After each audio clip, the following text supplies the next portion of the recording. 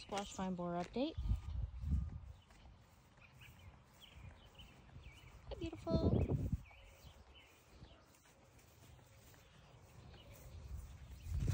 Yesterday we had nothing extra in the traps. Today we have another squash vine borer in the trap, which this makes more sense to me because usually the squash vine borers, while the research indicates they are supposed to emerge around 1,000 growing degree days, I've noticed it tends to correspond with first flowering.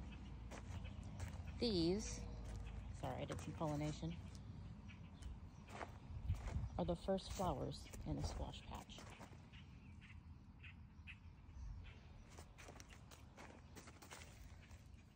So I've noticed the squash vine borer emerges at time of first flowering, which apparently in my area can be anywhere between 800 and 1,000 growing degree days.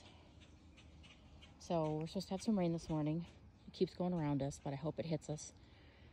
After that, I'm going to put up 2 more traps. One in this machata patch and one in the pebble patch. So I'll have a total of 4 traps. And again, their traps only catch the male squash vine borer moth because they have a little pheromone that releases the pheromone similar to what the flower puts out.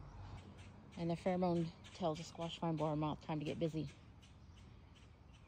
So that's how the traps catch the male squash vine borer moth. So wish us luck.